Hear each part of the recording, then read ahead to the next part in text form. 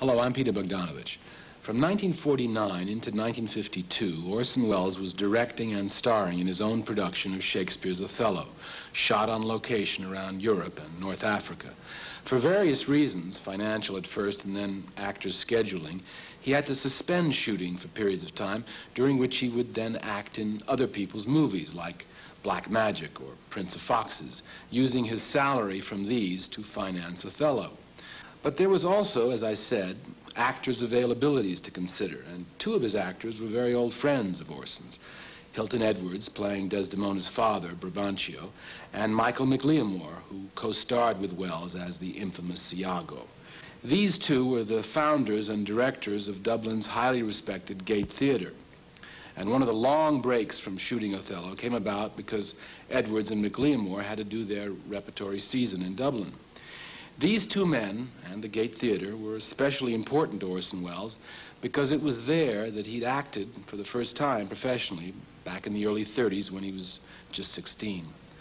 Looking and sounding far beyond his years, he had convinced Edwards and McLeamore that he was a well-known actor in the States, though they later claimed not to have been fooled, but only charmed.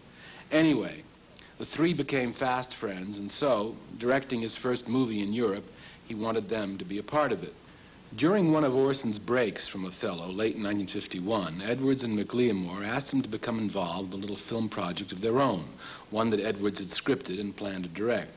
It was called Return to Glenys Call, and as the film's subtitle would explain, it was a story that is told in Dublin, kind of ghost legend about a man who encounters a couple of women on a lonely road at night and what happens when they take him back to their home, back to Glenys Call for an evening's drink.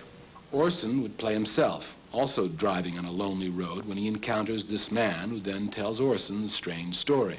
The entire two-reel short would then be framed by Welles's experience, and he would narrate as your obedient servant, a phrase familiar to radio listeners from Orson's many years with his own famous dramatic shows on that long-lost medium, just beginning to fade at the time this little film was made. Glenys Call, as we find, means Glen of the Shadows, shadows being another word for ghosts. An evocative and virtually unknown little curiosity, the picture received an Academy Award nomination in 1953 for Best Two-Reel Short Subject, got fairly limited distribution in Ireland that year and in the UK and the United States, and then disappeared. It's a likable and unpretentious effort, awkward in certain ways, but strangely haunting nonetheless. Of course, its greatest interest today is because of Orson Welles' brief appearances in it and his typically expressive narration.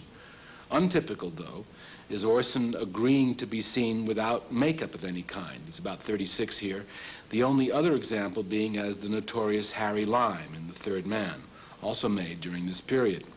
In fact, the effective solo harp from Glenys Call somewhat recalls to us that famous zither music from that film. For film buffs, there's also a little inside joke early in the picture. When the traveler Orson picks up explains his car's breakdown, saying he's had trouble with his distributor.